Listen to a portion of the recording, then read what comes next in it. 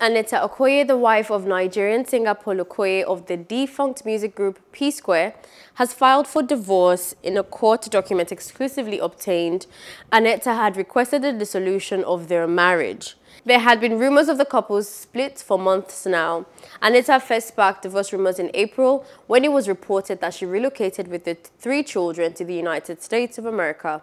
Anita and Paul were university sweethearts who got married in 2014 in a very flamboyant wedding ceremony held in Port Harcourt. They welcomed their first son, Andre, the previous year. In 2017, they welcomed a set of twins, Nadia and Nathan. Hello, hope you enjoyed the news. Please do subscribe to our YouTube channel and don't forget to hit the notification button so you get notified about fresh news updates.